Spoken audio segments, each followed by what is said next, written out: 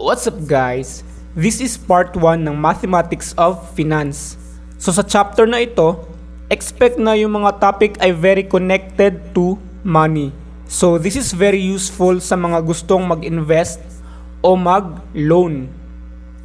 So our first topic is simple interest.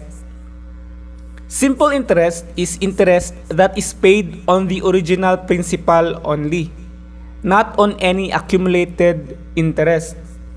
Ibig sabihin, once lang kinocompute ang interest na ito, which is computed from the original principal amount so that every period of time, same amount of interest lang ang madadagdag. Sa simple interest, ang amount na madadagdag o interest every period of time is given by P times R, where P is the principal amount and R is the interest rate. After a given time T, the amount F is given by F is equal to P plus P times R times T. For example, Elmer deposited 500 pesos in Unibank savings account that earns 0.25% interest per year. How much would Elmer's invested be at the end of 15 years?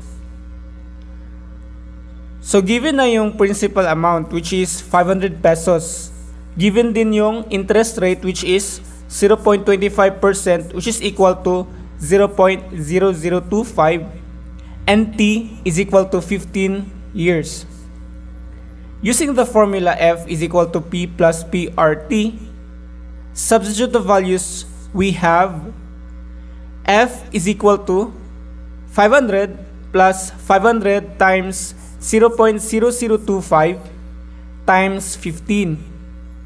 So this is equal to 500 plus, multiply mo lang yung tatlong to. So we have 18.75 which is equal to 518.75.